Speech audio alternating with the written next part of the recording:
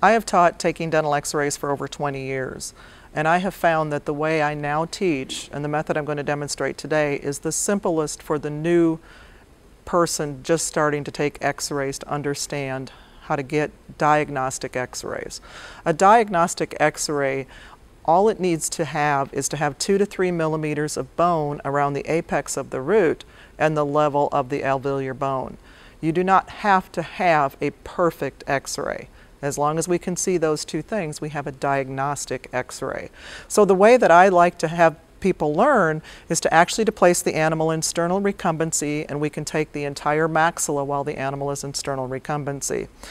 In order to have this really work well, I like to have the entire maxilla parallel to the table. So if I had a dog here, I would put a couple towels underneath his chin so that that entire maxilla is now level with the table. And then I will go ahead and place my sensor so it is flat to the table for every shot in the maxilla. So I also like to have my sensor right at the teeth right on the very edge of the sensor, because I don't care if I see the crown. I really don't need the crown on my x-rays, just the root and the level of the alveolar bone. So I'm going to go ahead and start. If my sensor tries to tip a little bit, like it may on the palate, just put a piece of gauze between the palate and the sensor to keep it nice and level. The other added bonus to the way I teach it now is I get rid of the dreaded bisecting angle technique that puts so much fear in so many people over the years. And we're still using the bisecting angle technique, but we're really making it very easy. All of our systems have angles on them, or most of our systems. There's a few that don't, but they already have the angles. So this is 90 degrees. And this is going to be at about 60 degrees. So we can go ahead and use these angles as we move throughout the mouth to go ahead and get good x-rays, already creating that bisecting angle technique. So with 60 degrees approximately high and through the eye, I'm going to be able to get, and coming just a little bit caudal, I'm going to be able to get that first and second molar isolated in our larger animals. When I switch to doing the fourth premolar, I might move my sensor just a wee bit forward so my fourth premolar is right on the sensor. I go to about 50 degrees and shoot straight at that fourth premolar, and I'll be able to go ahead and get those without any problem.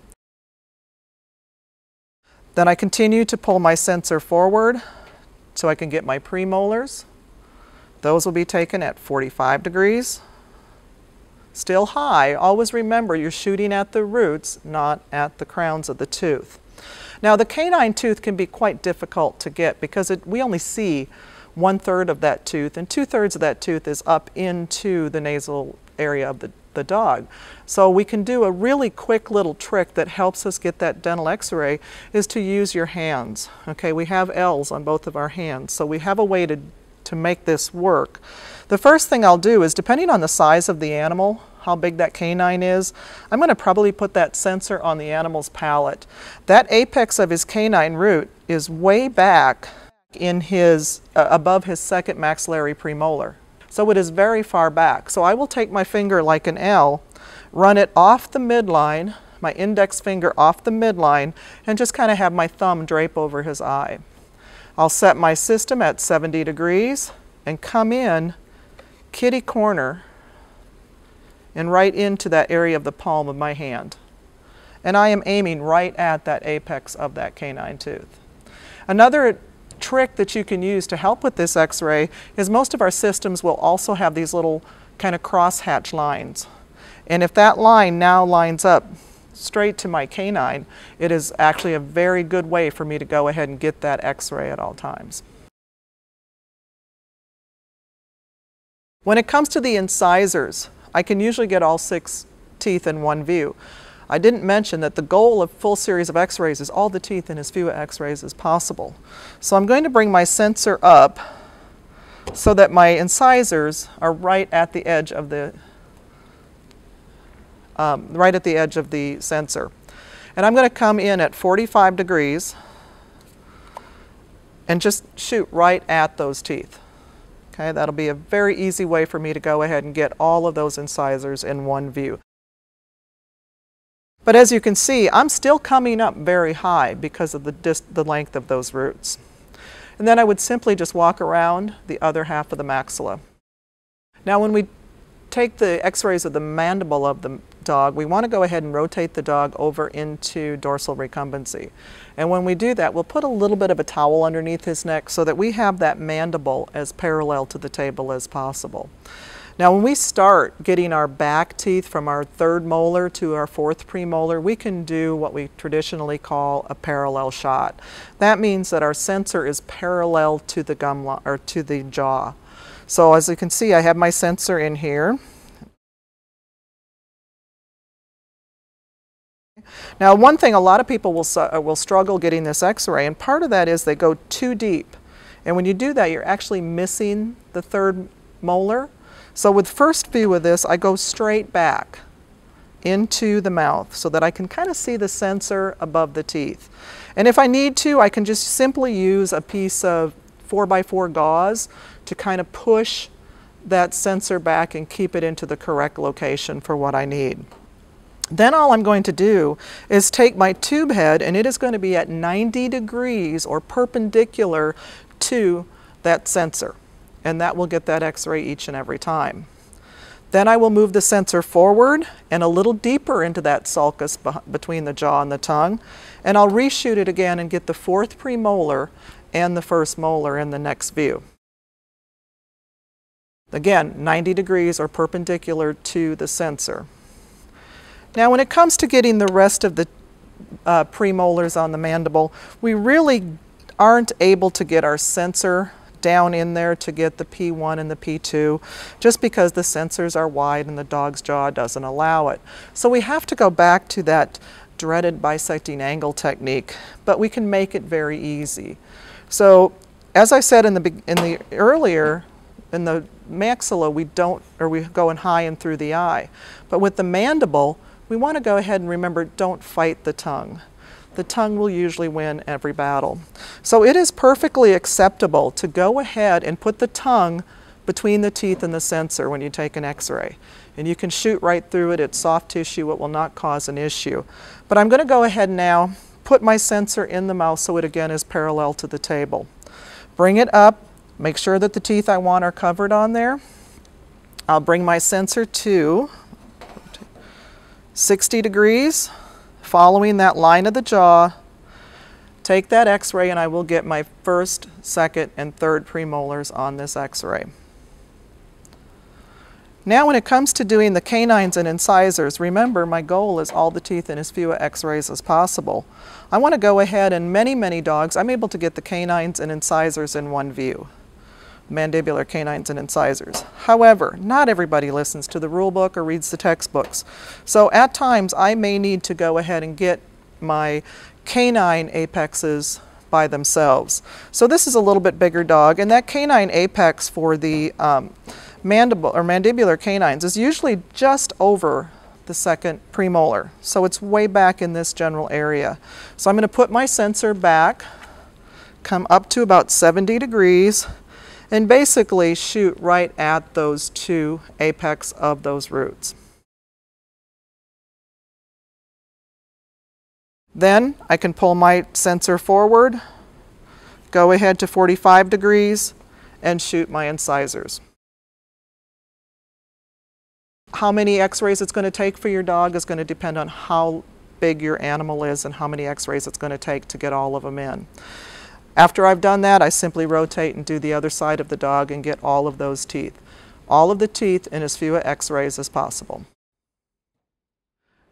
Taking a full series of x-rays on a cat used to be really challenging. However, with digital x-rays now, it can make life really quite easy. I do my cats just like I do my dogs, with my cats external recumbency for the maxilla, dorsal recumbency for the mandible. My cat is in external recumbency. I want to have that maxillary arch as parallel to the table as possible. So if I have a cat on the table, I'm going to put a few towels underneath his head so that arch is as parallel as possible.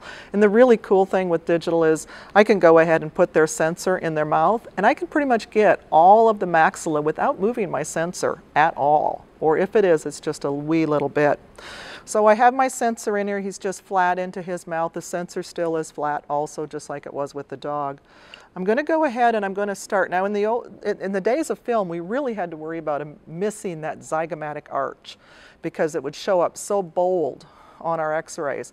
But with digital, we can usually shoot right through it. So my first x-ray, I'm going to take the cheek teeth, what we call the P3, P4, first molar, and I'm going to go ahead and set my sensor, or my tube head at about 37.5 degrees, usually between 35 and 40 degrees. And again, I'm still coming up high and through the eye, and I kind of follow the line of the jaw just a little bit. And I shoot that x-ray, and I'm going to go ahead and get the first molar, fourth premolar, third premolar, and second premolar on the maxilla. Then I bring my tube head around a little bit, and I haven't had to move my sensor at all. I set this to approximately 50 degrees, and I just aim right at the medial canthus of the cat's eye. So I'm coming in kitty corner, medial canthus of that cat's eye. I shoot the next x-ray, and I get the canine isolated. Then I come straight from the front, 45 degrees, basically put the kitty's tube or nose right in the tube head and shoot that x-ray, and I'm going to get those incisors. And then I just walk around the other side of the mouth and finish that off. I cannot get both the canines and the incisors from the maxilla of a cat on the same view. The canine teeth will be superimposed over the cheek teeth, and we won't be able to have a diagnostic x-ray. When I take the mandible of the cat, I go ahead and rotate the cat into dorsal recumbency, again with the towel underneath the neck or even the shoulders, so I can have that mandible now as parallel to the table as possible. When I was taking x-rays with film, it was very easy for me to go ahead and put my sensor in the mouth like this and shoot a perpendicular shot straight at and get all of the cheek teeth. However, with our sensors being thick and not very flexible anymore, when I do that shot, I'm more than likely going to miss the third premolar, which is, as I like to refer to, the poster child for tooth resorption, is usually the first tooth affected by tooth resorption. So I want to make sure I get that in the x-ray. So I'm going to go ahead with my animal in dorsal recumbency, have that sensor flat in the mouth again. Remember, don't fight the tongue. The tongue always wins. So when a cat, put that tongue between the teeth and the sensor. Okay, and I can simply set my tube head at 60 degrees. Okay, and I can come in following that line of the jaw and shoot that x-ray and get all 3 cheek teeth. The really nice thing with cat x-rays is now I'm already in position to do my canines and incisors, which I always get in one view on a cat, and I don't need to change my view or my angle. I come straight in, 60 degrees, I have my canines and incisors in one view, and then I simply rotate around to the third side and take that x-ray in another 60 degrees, and I have all of the mandibular teeth on a cat.